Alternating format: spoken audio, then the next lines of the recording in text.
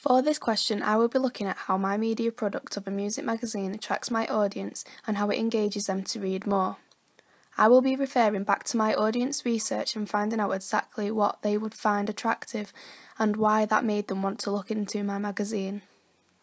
The language I used throughout my magazine was fairly formal, although I related to my audience by using words in their rock vocabulary. I addressed the audience this way so they could simply get the facts of what contains in my magazine relating to them through their favourite artists and interests. A major attraction on the front cover was the direct mode of address from the cover star. This attracts the audience and makes them think their favourite artists are looking straight at them. Looking back through my audience feedback, I can clearly see what attracted my audience to the magazine. For example, I got some results that shown that the colours were the most attractive feature. This shows that the house colours chosen worked well and was attracting the audience in. The reason behind this was because the colours I used fit in well with the rock genre. Therefore, when the target audience walks into the store to buy a new magazine, the colours will instantly attract them and show the theme of rock. Relating back to my audience research again, the results shown that the masthead and the cover lines of the front page were also appealing as well as the colours. The masthead would appeal to the audience due to its size and font. The large size makes the magazine stand out clearly, and the word loud in capital letters screams in your face and clearly gives an insight to the genre of music. The font on the masthead had a hard look to it.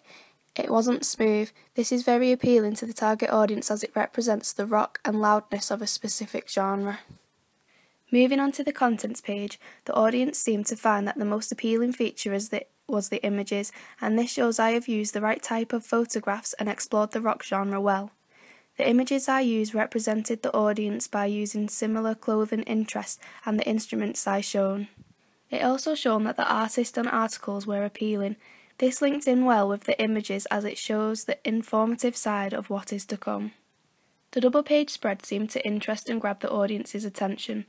Results shown that the main image was the most appealing feature. The reason behind this was because the band I chosen was an indie rock band.